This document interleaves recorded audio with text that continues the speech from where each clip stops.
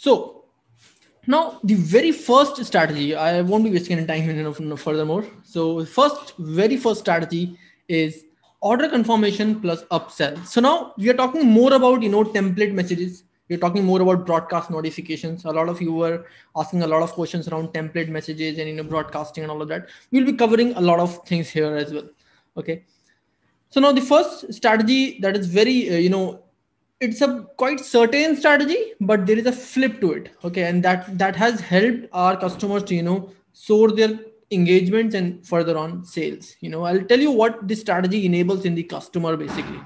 So the first strategy, as you can see here, is order confirmation plus upsell. So it is very tough. First of all, it is very tough to get a direct upsell message accepted by WhatsApp. If I just send something like this, that what would you like to know about these products or something like that, I wouldn't get that accepted. So after 7 message rejections, we got this message accepted. Okay, let's just go through this message. First of all, what is this message and when does it go? So suppose someone goes to your e-commerce store, or someone purchases something from you. It could be a product, it could be a service, it could be anything.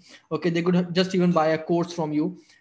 You send them a message. You send them a simple message saying, hey Gautam Shelly, your order is confirmed. Great news, we have received your order amounting to so and so. Your order is on its way. You can check your shipment details and track your order by checking your inbox. Okay, so till here it was just the order confirmation message that we already had to send anyways, right?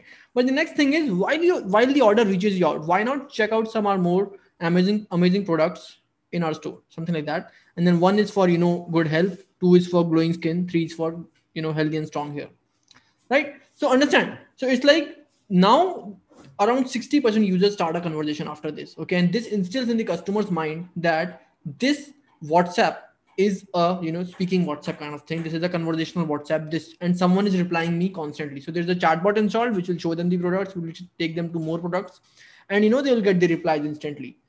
And we've been seeing very good amount of conversion rate. Next thing what happens is, someone tomorrow or day after tomorrow thinks about your product, or they want to reorder. They don't go to your website, they come to this WhatsApp, they find the product details, and then they buy it from there itself.